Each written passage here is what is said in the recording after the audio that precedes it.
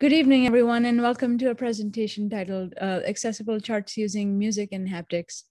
My name is Sukriti. As Manjula already said, I'm a product manager at Spotify at the moment. Previously, I worked at Yahoo Finance as a product manager, and before that as an Android engineer.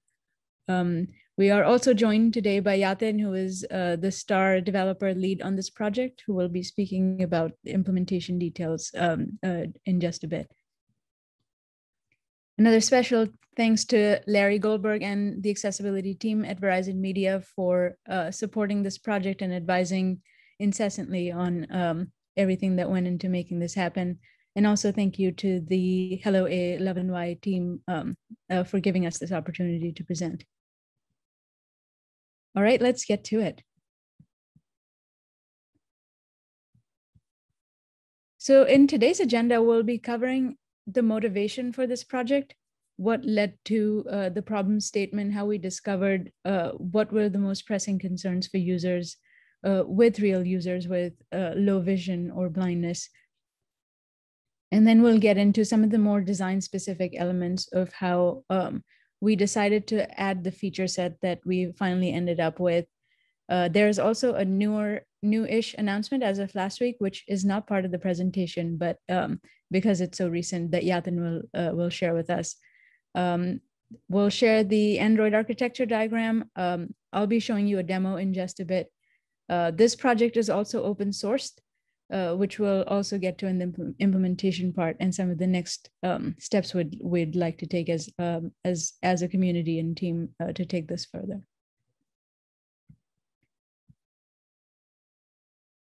So to give a little bit of context, finance charts are essentially one of the centerpieces of a stock charts app or a stock app or a finance app, which was the initial motivation for making the accessible charts feature. And if we think about it, charts quickly render in terms of the status quo. And charts in finance is just one application of data visualization. This overall concept can be applied to a lot more platforms other than mobile, and also a lot of other data visualizations other than line charts, for example.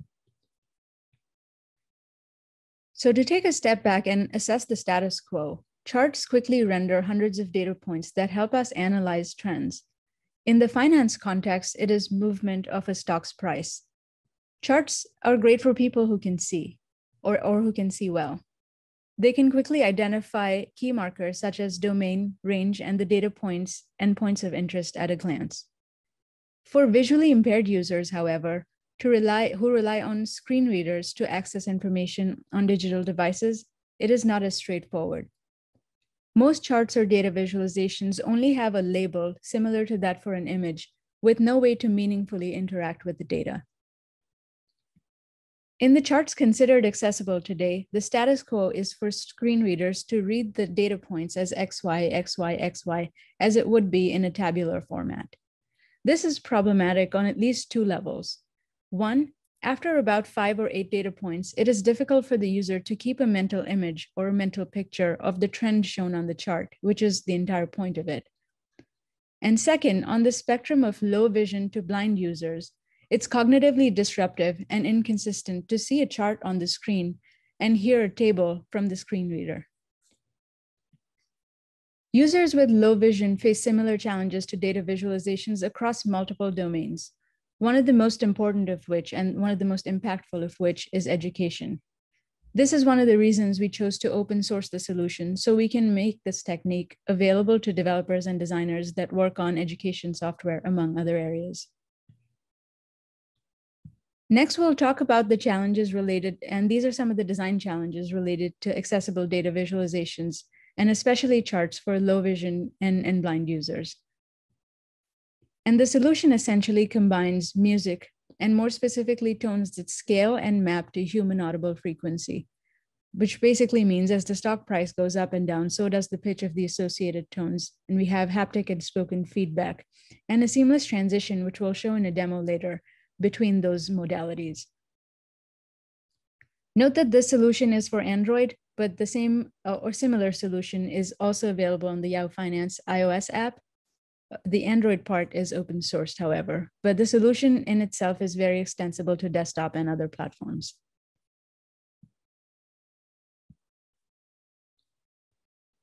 So some of the design considerations that you'll see or notice in the demo coming up are as follows. In about 8 user studies during the discovery phase, which we did with 8 blind users, we validated that beyond a handful of data points, it becomes challenging for users to create that mental picture we spoke about.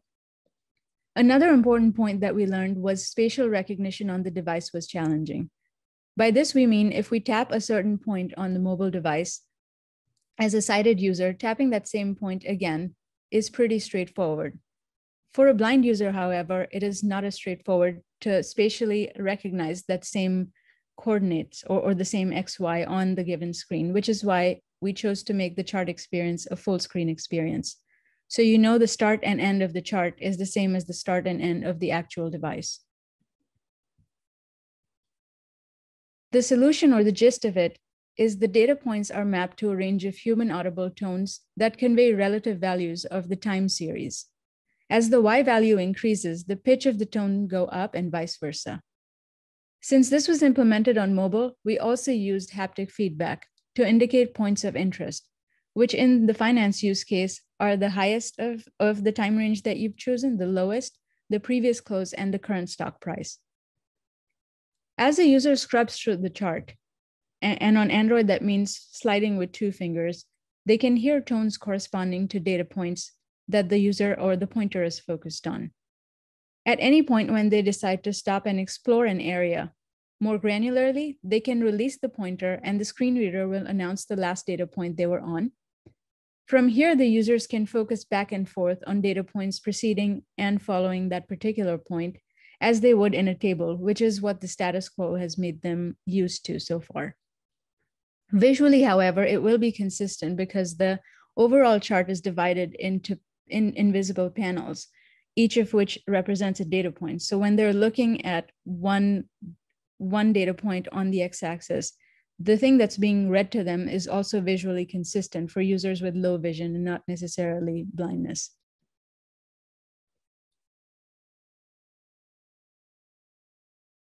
When the user is overall scrubbing the chart, an additional thing we do is give haptic feedback on the points of interest, which is the high, low, previous close, and current stock price to indicate that there is something interesting there. After the first round of user studies, we validated that this solution works for the set of users that we were aiming to improve the experience for. And as we'll see after the demo, about 80% of the participants were able to draw the overall trend of the chart by using the solution, which was really encouraging to see. Another design consideration that went in was the overall description or the label of the chart that includes things like the X and Y axis range. The heading structure is also really important to note. If we notice in the status quo chart or what all users see, you'll see the time ranges are at the bottom of the chart. Whereas in the accessible charts full screen experience, the time range buttons are at the top. So the user doesn't have to waste time interacting with the chart before they get to pick the range they're most interested in. So these are some of the optimizations we made to customize the experience for a low vision or blind user. Another functionality that we'll maybe get to hear in the demo, it's not as clear unless you use it on the actual device, is there's a different texture to the stock price above versus below the previous close, which is something that is visually marked in financial charts, and we tried to do it with an audio signal. Lastly, one of the most important lessons we learned during the research and development of this process was that users want a nuanced, customizable solution that works for them in their unique context. This is the reason why we added the ability to change the pitch or the frequencies that the user is most comfortable hearing. Another point of personalization is the time is the date point format.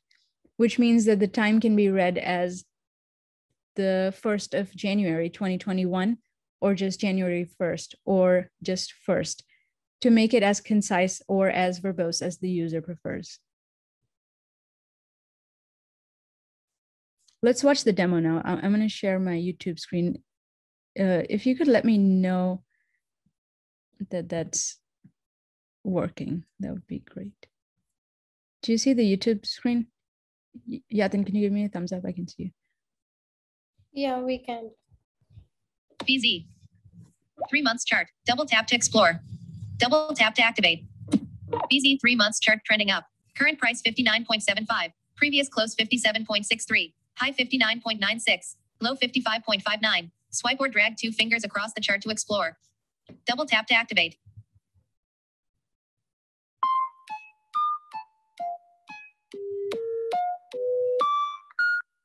The 2nd of September 2019, 59.06, in list 15 items.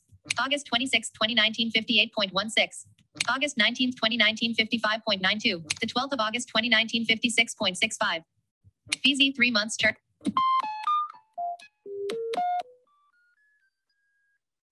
Settings. Navigate up button. Double tap to act. Settings. Double tap to activate. Cool. That was the demo, and which basically shows how all of these elements come together. And this is the response from the user studies that we were speaking about. These are the actual drawings from a subset of the users we tested with. And on the bottom left is the reference chart that we represented with this audio solution. And a majority of the users were actually able to draw with varying levels of accuracy the trend of the charts. Next, we have Yatin to talk about how this was implemented and more of the meat of the solution. Over to you, Yatin. Great. Thank you, Supriti. Appreciate it. So on Android, we approached this feature by creating a new custom view that would draw the chart and overlay it with the list of points. To use Android terminology, we used Canvas to draw the chart and a recycler view to populate the list of points. Each point in that list would have a description containing its price and timestamp. And using Android's TalkBack feature or screen reader, it would allow these descriptions to be read out loud as the user focused on a data point and swiped over to the next one. The user can also press down 2 fingers to interact with the trend line and hear tones play out loud. And the pitch of these tones would match the point's relative position in the chart. We've extracted this audio chart view into its own project, so any developer would be able to pick up this chart and place it into their app and load it by providing it with the list of data point view models that we have defined. They can act upon the chart to do certain things like play a summary audio of all of the data points. The chart takes care of the scrubbing and the releasing gestures. And when you're done using the chart, in code, you would dispose of it to clean up any resources. Next slide. So earlier last year, we open sourced this project titled Songbird for other Android app developers to use if they were interested. And if you're interested in checking it out, the link to the GitHub repository is on this slide. Please feel free to leave any comments or open an issue. We're always open to any feedback, and we thank you for it. We also got some direct user feedback through the App Store that the charts are pretty awesome and that the next big things could be accessible indicators, which is an advanced charting feature. And this user appreciated the, This user appreciated the fact that they would be able to get into the Forex market for the first time. They felt like that's a very real possibility and a very real shot. Yeah. And on Twitter, we had a user share our Android demo, and they said that they had never seen this method before, and it's probably the most unique accessibility solution to a problem that they've seen in a while. And they also state that translating graphs to tones is pretty trippy, and I'm assuming in a good way. So some of the next steps that we've wanted to take for a while were to use the pentatonic scale to make the tones a little bit more pleasant to listen to. The built-in tone generator that Android provides isn't as pleasant to listen to. Another integration that we wanted to look into was having it integrate with Google Assistant. So, you know, a user could ask the assistant, play the audio for this stock's performance today. And we want to continue development of the open source library and get word out there, get some feedback from real users or other developers to see how we can improve and increase the feature set for this project. Although for the first point, as of I believe last week, we have a new version of this project using piano tones, which is far more pleasant to listen to. It uses the sharp keys or the black keys on the piano, which in any order would sound pleasant to listen to. So as you scrub through, the different scale of that tone will play according to the trend of the chart. But if you prefer the pitch range and the other tones, because you have a little bit more control over it, you can use an older version of the project and still have that. But now you do have that option to use piano tones, which I believe is far more pleasant. Yeah. Great. Thank you for listening in and joining us. If you have any questions, we're happy to take them. Yeah, this is quite interesting. Yeah, and I'm just curious to know, like, since the chats and all show high and low points, this it's like you could do it, but when are you looking forward to extend it to other forms of images also? Like, I've seen people struggling with interpreting maps and all.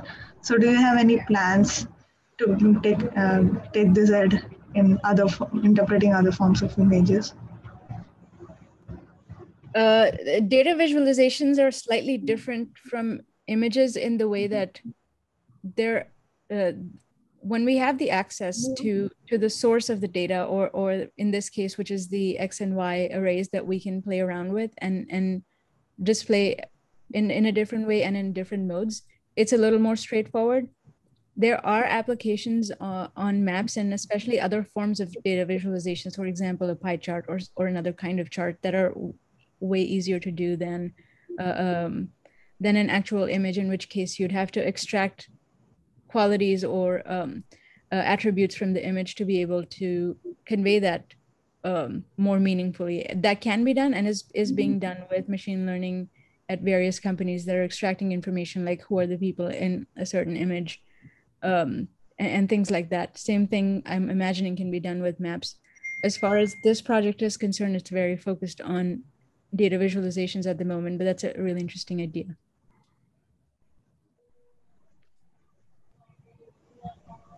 Yeah, thank you.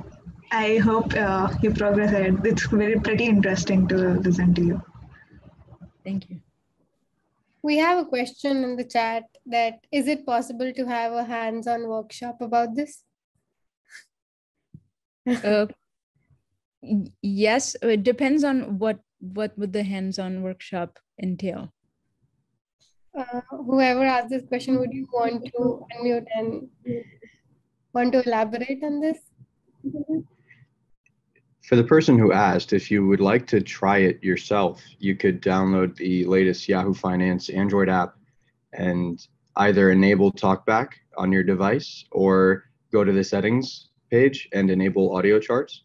And you should be able to see a button on the stock detail page under the chart to open the audio chart page. So if you actually want to see it live in production and try it out, it's possible now. Let me paste the link to the Play Store, and also the open source project where you can actually see the code that Yatan wrote and see exactly how it's implemented. Yeah.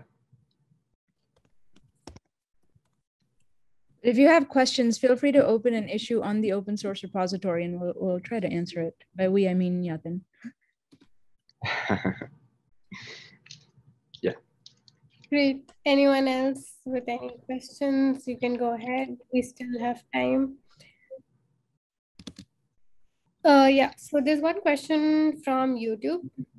Krishna asks, how can this help cognitive users like people with dyslexia and colorblind deficiency? So, how does it help them, this particular use case? So someone with color blindness should, if there's enough contrast on the actual chart, should be able to use regular charts to begin with. But if not, we've taken care to have enough of both focus contrast and the actual line chart, labels, buttons, everything on the accessible chart experience to make it even more accessible with respect to contrast there. With respect to cognitive disabilities, the more modalities or the more ways we have of interacting with a certain data or information, the more options we provide users to absorb that data and to interpret it. So in that way, it's indirectly more accessible to people with cognitive disabilities. That wasn't the initial intent of this particular feature. It was very focused on low vision and blind users, but it does have applications for other forms of disability, which you'll see is a common theme among any accessible feature. It tends to have a lot of overlap. Absolutely. I think this is one of the features that, I mean, playing an audio chart, I think that's a very interesting question somebody asked about the cognitive disability, because I see, since they can't remember so many things, as the users already showed that in the in their in the study itself. So there's Right. a way that even many users would prefer something read out to them, right? Right. So I think that way cognitive users can anyway see, and if they can't still remember, they can anytime go and make the talkback readout and understand. And they may not every time remember, but at least some cognitive users and even people with learning disabilities use a screen reader, and that's a good thing to know about. I mean, they only see the chart. There is no distraction for them in this view, if I'm Right. not wrong. No, there isn't. Yeah. So in that case, they have enough time and there is no distraction for them to for them, so that they can at least try to understand or make sense of the chart. I guess that would be the way forward, is my understanding. Right. And the good part about this is they don't have to listen to every single data point. A lot of people with cognitive disabilities are able to interpret music a lot better than they're able to interpret spoken or written word.